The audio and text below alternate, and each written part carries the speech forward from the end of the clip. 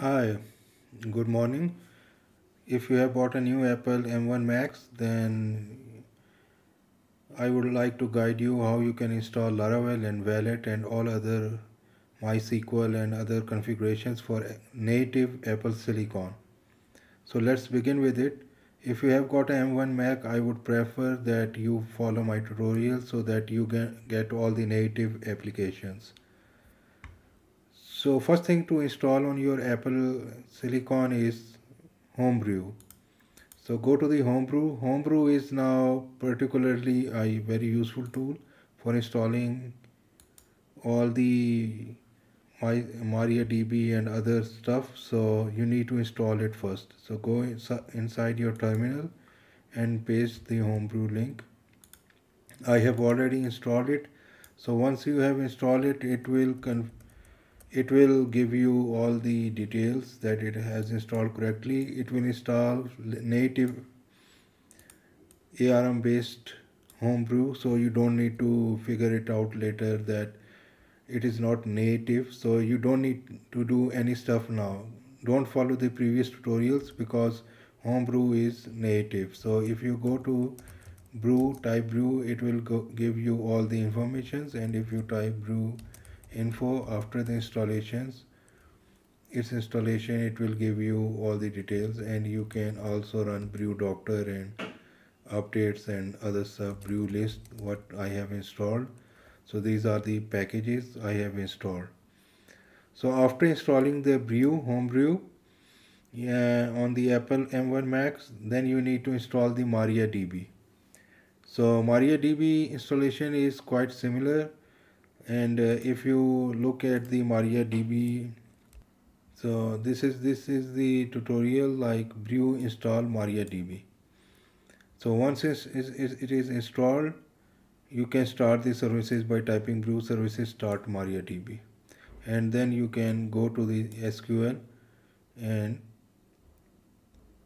run the SQL command. So I have just typed brew db MariaDB installed over here, and it will install the MariaDB. I am not going to execute it because I have already installed it, and you can see over here in the MariaDB. If you find one, let me search MariaDB, and you can find this one. Again, so after installing MariaDB, why I am not installing MySQL? Because MySQL is not native yet at MySQL version 5.4.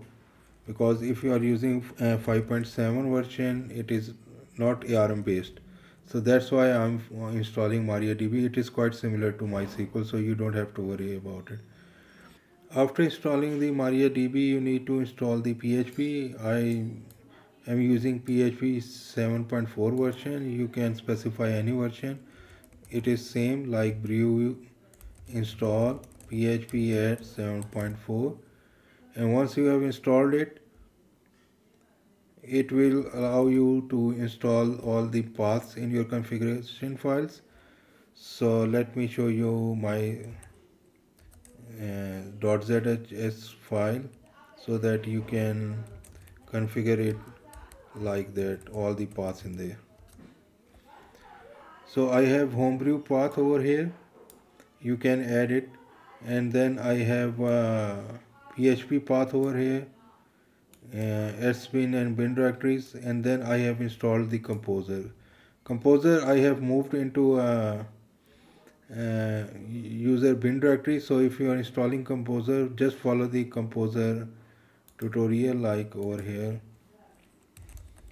Go to the composer site, and then over here getting started and installation, and you can just install it over there.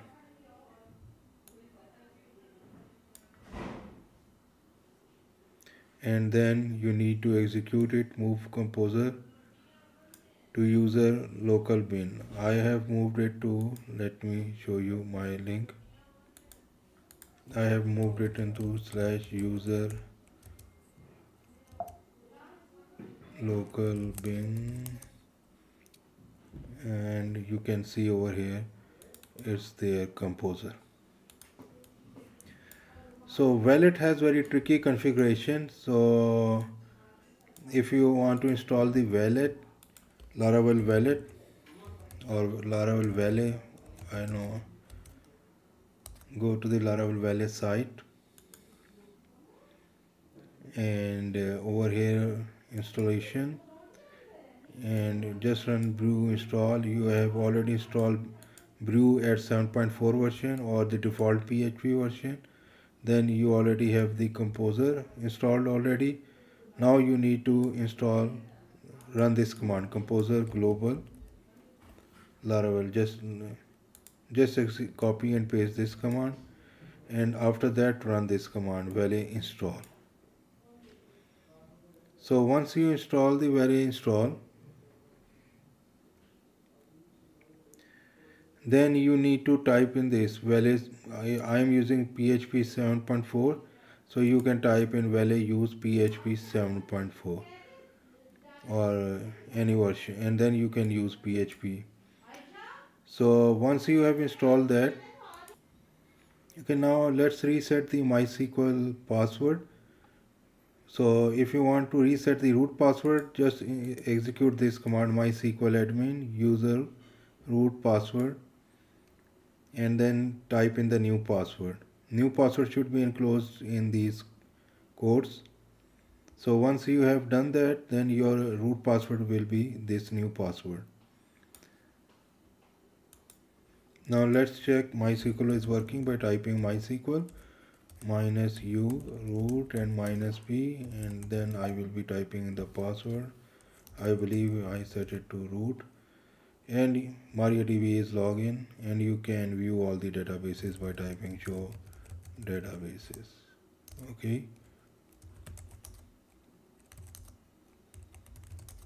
so if then I would prefer you go to the App Store and download SQL Ace. It is a very good editor for Mac, and you can set it up from the App Store.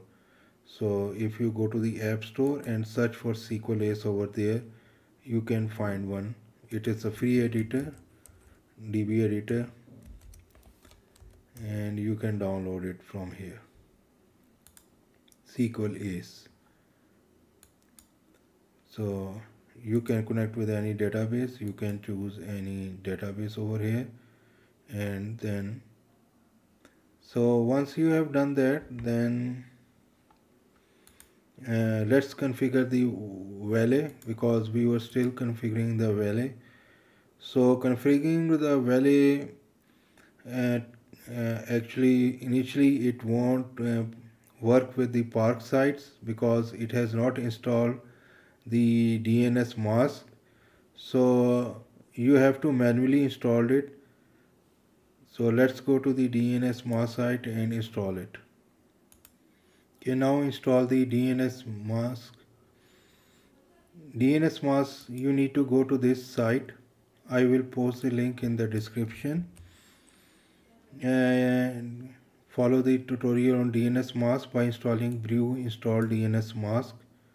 Just need to copy it from here and paste it in the terminal like so, and install it. And once installed, then execute this command. And once you have executed it, then restart the dnsmasq services. And after that, make a directory etc resolver and run these commands as well. So you have to follow the exact same tutorial over here, and then you can ping any text in your park directory. So if you have parked the sites, like I have parked my sites in a sites directory, cd sites. So all of my directories are here. So all of have those test domain. You can browse any directory like hope.test. You can browse any directory executing commands like hope.test. But before doing this, and you can also set various value links as well, like this because I have different directories inside API. So I have set the API links to this. I don't have configured the hope.test, so that's why it's not showing up. But if you go inside hope, we have different directories, API and front end. So I will configure front end is a Nux installation and API is a Laravel installation. So I need to serve from the API directory inside the hope directory. So I need to link Valet link. First you go inside the API directory and then execute Valet link, and then you can set up the site name like hope. Okay, so now let's check link is ready, hope, and this is pointing to hope API Laravel directory, and in the front end we can now execute the go inside the go inside front end and you can run npm dev. So for running npm dev you need to install the node.js 16 version. I have already installed it, node 16. So go to the node site, node.js, and install this 16 version. It is now compatible with the ARM based Mac applications. So once you install it, you can run the npm run dev and it will start the Nux listening on localhost 3000, and then it will fetch from the API link we have provided. So now if I type hope test, so hope test is now fetching Laravel, so it's working. And if I go to local 3000, you can see the site is working and you can log in. Obviously you have to provide the username password, but this is now using the API call to the Laravel. So this is how you can configure Valet and API which will work from the localhost 3000. So all is now running natively on Apple M1 Mac. So most of the programs now have already migrated to ARM based architecture. For example, if you look at the MySQL, I believe so you can see that MySQL is now ARM based instead of x86 or x64. So all of this is running. I have faced one problem while migrating Telescope. So in Laravel, I was facing an error while migrating Telescope. So I had to put this statement set foreign key checks to 0 before migrating, then it worked. You may have a different behavior, so let me know in the comments if you face that kind of error. You need to set foreign keys to 0 in MariaDB. Otherwise, it works fine everywhere. So beside that, I believe I have mentioned everything regarding Apple M1 Mac. If you have any problem, let me know and I will post another tutorial on that.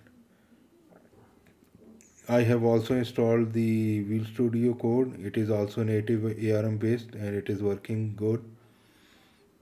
And if you need to install other applications, I can guide you on that for Apple M1 Mac. But all is now running natively on M1 Mac. Thank you very much for watching this video. And please subscribe. And if you have not liked any of my videos, please do so. Thank you.